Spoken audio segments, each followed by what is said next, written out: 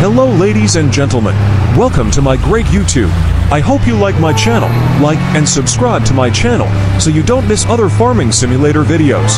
Thank you very much.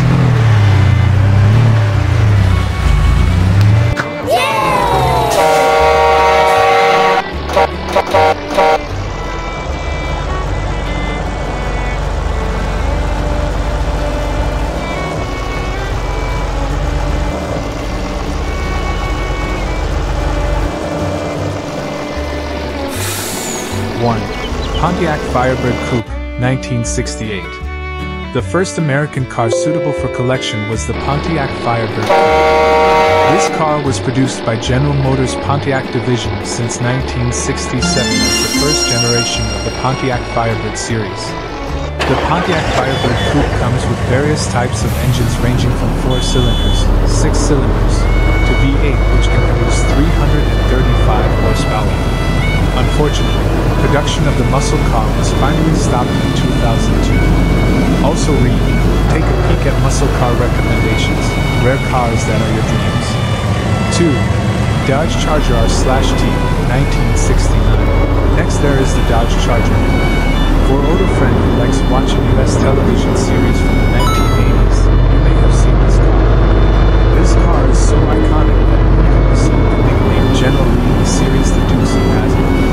It is not surprising that this 1970s car is still sought after by many collectors today. Even though it is old, this Chrysler production car is equipped with a 383 Magnum V8 engine which is claimed to be capable of producing 335 horsepower. 3. Shelby Mustang GT500, 1967.